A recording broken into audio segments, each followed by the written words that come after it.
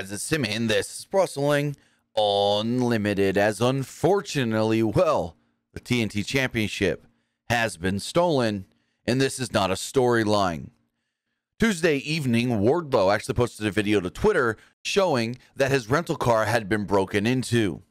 Wardlow then showed multiple windows smashed, and then nothing in the actual vehicle, stating that everything he had with him, including his gear and the TNT Championship, have been stolen. We do know that tomorrow night's AEW Dynamite does take place from Sacramento, California, but it is unclear exactly where Wardlow was tonight, whether he was in Sacramento, whether he was in Oakland, or somewhere else in the Northern California Bay Area region.